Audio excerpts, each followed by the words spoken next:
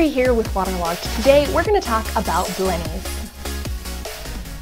Alright, today we are going to talk about blennies. Now before I get into it, I'm going to let you know that some of these blennies that we're talking about today are actually considered fang blennies. And obviously it's because they have fangs, and those fangs are actually venomous. They use these as a method of self-defense, but I'm bringing it up because you should probably be safe when handling them. They're probably not intentionally going to bite you, but they, like I said, use it as a self-defense mechanism, so use caution when handling them. Now, if they are a fang blenny, I'm gonna go ahead and let you know, but I will also be denoting it as I usually do. So let's go ahead and get started. First off, one of the more common species that I've seen in local fish stores is the lawnmower blenny. Now these guys are pretty dull and drab and not the most colorful fish that you're going to keep in your tank. However, they do pack quite the punch when it comes to keeping your tank clean. Lawnmower blenny kind of is a good indicator by their name that they're going to clean up a lot of that algae. Sometimes you might actually hear them be referred to as algae blennies as well. Another blenny similar to the lawnmower blenny is the Molly Miller blenny. Now, I've actually heard rumors, I haven't seen this myself, that these guys will actually eat Aiptasia and cyanobacteria in addition to taking care of some of that algae in your tank. So that's something to keep in mind if you are looking for a new blenny. Next up is significantly more colorful, the canary blenny. These guys are absolutely beautiful yellow colors, and they are actually one of the fang blennies. Now, one thing that's cool about them is that they might actually reproduce in your tank, and you can actually buy them as a captive bred species. Next up is the striped blenny. Now these guys are another one of the fang blennies. Now they like to cruise around the rockwork, and they will do a little bit of hunting while they're in your tank. So make sure that when you're putting them in there, you got some well-established rockscape for them to enjoy. Next, we have the fork-tail blenny. This is another one of those fang blennies, and it's actually another one of the captive bred species that you can find. Now, I like buying captive bred fish for several reasons. One, they tend to be a little bit healthier overall. A lot of times, because they are captive bred, they're usually already eating when you get them, as opposed to some of the wild-caught species that might not necessarily already be eating. So that takes some of the issues out for you when you get them into your home tank.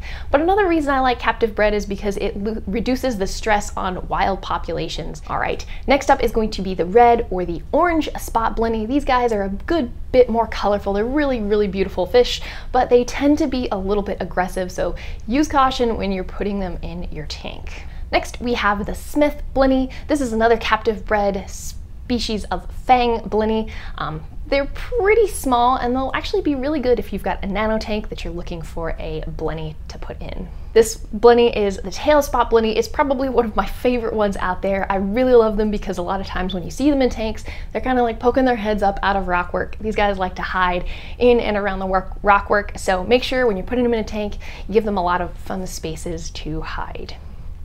Our last blenny today is the Midas blenny. This is another one that is absolutely beautiful in color. And today, these photos that I have are actually collected from a diver out in the wild. They were observing these Midas blennies. They weren't sure what it was. So this one is actually one that's kind of displaying courting colors, which is not necessarily something that we see in our home aquariums, but I think these photos give you a pretty good idea of the variety of different colors that you might see out in the wild. All right, that's all of the different species that we have to talk about today, but let's go ahead and discuss how big they're gonna get and what tank sizes that you need. So most of these blennies are gonna stay fairly small. They're not gonna get anywhere over 5 inches. So you can probably keep them in a 30-gallon tank or larger. They're gonna do relatively well. The more space that you give them, the more hiding places that you give them, they're going to thoroughly enjoy that. All right, let's go to the kitchen and discuss some of the nutritional requirements that your blennies might need. Let's talk a little bit about diet and nutrition for your blennies. Now I'm curious, before I get into this, let me know if you've ever kept a blenny before, what its favorite food was. Leave a comment down below.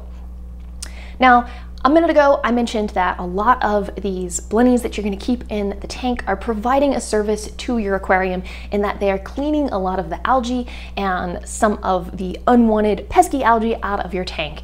And that is great, but you as an aquarist need to be mindful that, especially if you've got a very efficient cleanup crew and they take care of all of that algae really quickly, that you are supplementing that with something else in their diet. So just kind of keep a watchful eye as the algae grows in your tank and how fast they take care of it to know how much you're going to need to supplement that. Now, all of the blennies on this list today are both omnivores and herbivores, so I've got a mix of foods for them, but it's primarily going to be heavy on the vegetable side of things today. I'm going to go ahead and break things down into the dry and flake foods, the DIY and gel foods, the frozen foods, and some specialty foods. So let's go ahead and get started with the dry foods.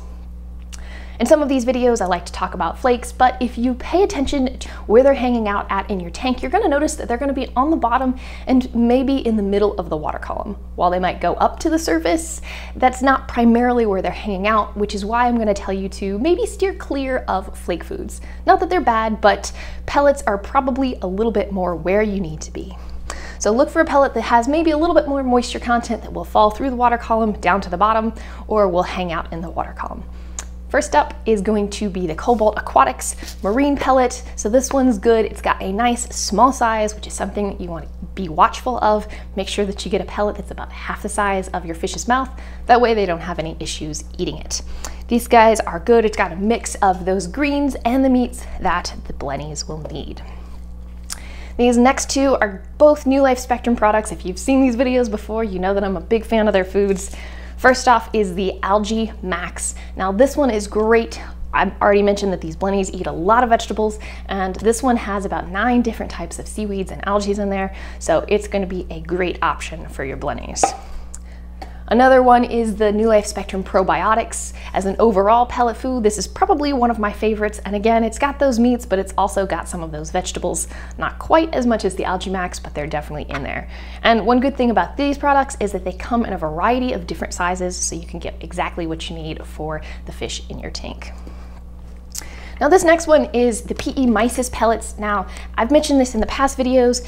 You're not going to want to feed this every single day, but it is a great treat for your fish. And this guy comes in both the pellet form and the frozen, so you can get that in the big sheet pack, which I'll show you in a second, or in some of the blister packs. This next one is a new food. This is the Nios algae food. The reason I'm mentioning it is because these guys are herbivores. They eat lots of algae and veggies. So this is a good one for you to go ahead and give a try.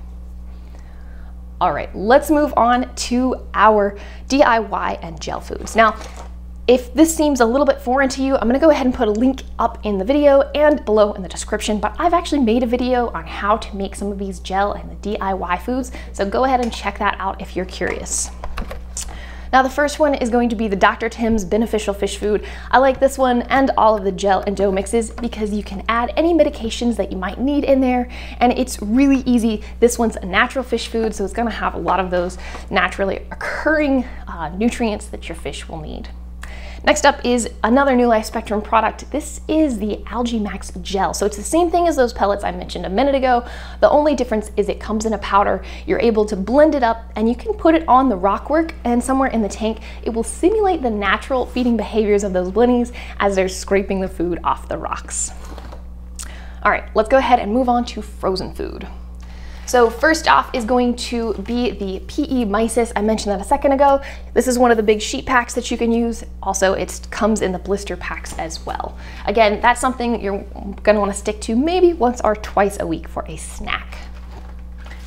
Next is going to be the San Francisco Bay brand, the Reef multi-pack. Now this one has the marine cuisine and the coral cuisine in there. Both of those are going to have a good variety of not only brine shrimp that these blennies need and love, but also some of those vegetables as well.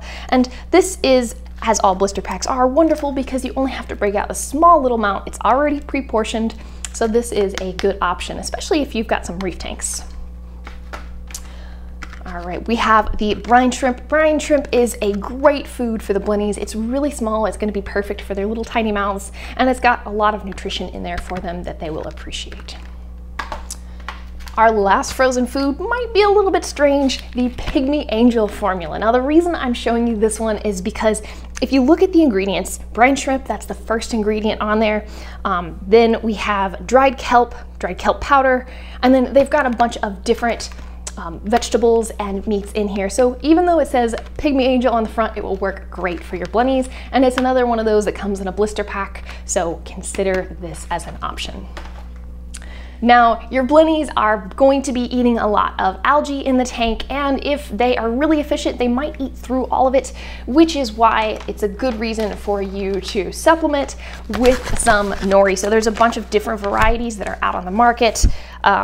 Two Little Fishies has a bunch of different colored, so you can have the red seaweed, the purple, the green. It's entirely your preference, so consider getting some of those in addition to maybe a nori clip or one of those feeder containers. All right, let's go ahead and talk about some of the issues that your blennies might encounter. Now, unlike some of these other fish videos that I've done, the main things and the main problems that I see when it comes to blennies, number one is jumping. Can't tell you how many times I've seen blennies jump. They jump if they're spooked, sometimes they just jump for fun. So the remedy to that is making sure that you have a nice, secure fitting lid on the top of your tank. You can either purchase one of the kits. Marine Depot has several different DIY kits that you can design to fit your specific tank. You can buy the ones that come with your tank. Now, something else when it comes to securing openings is being mindful of your overflow. Can't tell you how many times I've seen blennies stuck in overflows. They've either somehow gotten through the weir teeth or jumped over the weir teeth. So if your tank has a little bit of a gap, just be mindful of that. Know that if it's possible, they may end up in your overflow. And they're a pain in the butt to catch, so do yourself a favor and make sure you have that screened off if you can. All right, the next issue that I commonly see with blennies is malnutrition. Now, I mentioned it several times earlier that a lot of these guys are grazing and feeding throughout the day. Now, if they have competition from the cleanup crew, if you got a lot of crabs and snails and they're really efficient, these guys might not be getting enough food. So one thing that you can do is you can install an auto feeder on your tank. This is probably one of the more simple ones that are out there on the market. It's really easy. You can set it to feed several times throughout the day. That will ensure that your blennies are getting enough food that they need. Something else you can consider doing is putting some copepods in seeding your tank with copepods and putting one of those pod habitats. That way there'll always be some live food in the tank for them to chase after. Now, recently I've been talking about preventative measures. So one of the preventative measures that you can do is adding vitamins to their food. Now, I talked a lot about different pellet foods that you can have today, and if you've seen some of the fish nutrition videos that I've made, you'll know that you need to add some vitamin C and some vitamins back into those pellet foods, especially after they've been open for a while, because those vitamins actually do evaporate, and vitamin C especially is really important for your fish's immune health. So consider Vitamin C, Vitamin C by Brightwell Aquatics. This is a really great one. It's one I use on a regular basis. All right, let's go ahead and move on to enrichment. So blennies, they're a funny, curious bunch of fish. A lot of times you'll see them hiding in and around the rockwork. So providing a good rockscape for them to play in, for them to hunt in, for them to clean algae in is one way that you can enrich their lives. Now, we've talked a lot about food when it comes to blennies, but something else you can do is using things like these nori clips. There's a huge variety of them that are out on the market. You can put some nori in there for them to eat and snack on throughout the day. You can switch it up with a bunch of different types of nori. Adding variety and changing up the food is one easy method of enrichment that is available out there. The next thing that you can do is another one that has to do with food. When you feed, this works really great with some of those frozen foods in the blister packs. You can put those foods in the tank, feed them in front of, say, a power head or your return. And what that does is it kind of disperses the food throughout the water column, and it gives those blennies something fun to chase after, just like they would their food in the wild. The next thing you can do, and I mentioned some of these gel and dough foods down in the kitchen, is you can put those along the rockwork and that will simulate their natural feeding behaviors out in the wild. So that's something else fun that you can do to enrich their lives. Now I'm curious, if you do anything to enrich your Blennies' lives, please leave a comment below and let me know. I'm always interested to learn new methods of enrichment. The last method of enrichment, as always, is tank mates. So Blennies tend to be pretty good in community tanks. They do very well in reef tanks. Now there are some species that will get aggressive towards others, so always make sure that you do your research before you buy fish, before you buy coral, before you put anything in your tank. That goes with products as well. If you are looking for some help, check out Marine Depot's fish compatibility chart. It is a fantastic resource that is available to you for free. All right, folks, thank you so much for watching. I hope you've enjoyed this. Let me know what your favorite fish is below, what video you would like to see. See you next time.